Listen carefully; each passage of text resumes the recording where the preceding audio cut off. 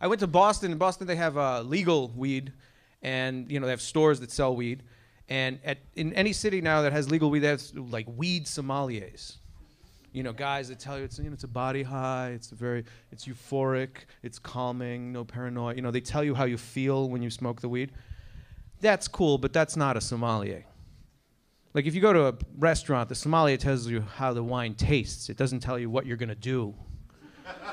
The sommelier is not like, well, it's got fruity overtones, you're gonna fuck your ex later. Like it's not.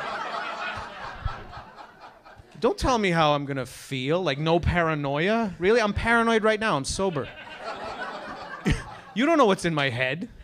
It's like if you ever go to a whiskey tasting, the guy's like, well, it's got the cask flavor and you're gonna beat the shit out of your wife later.